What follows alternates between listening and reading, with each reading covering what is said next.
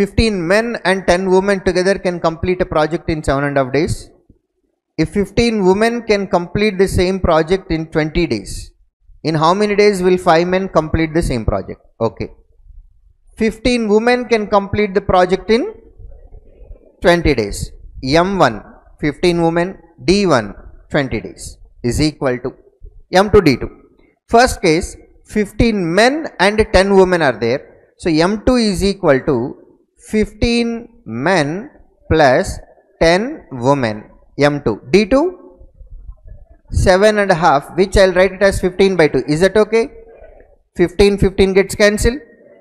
2 goes to left hand side, that is equal to 40 women, which is 15 men plus 10 women. From this 30 women is equal to 15 men.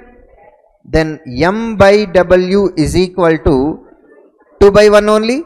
Now the question is, 5 men will complete the same project in how many days? That's what the question.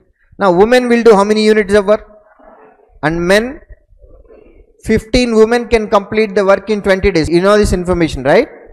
If 1 woman can do 1 unit, 15 women can do 15 units per day. Like that they need to work for 20 days to complete the work. That is 20. And this is the total work.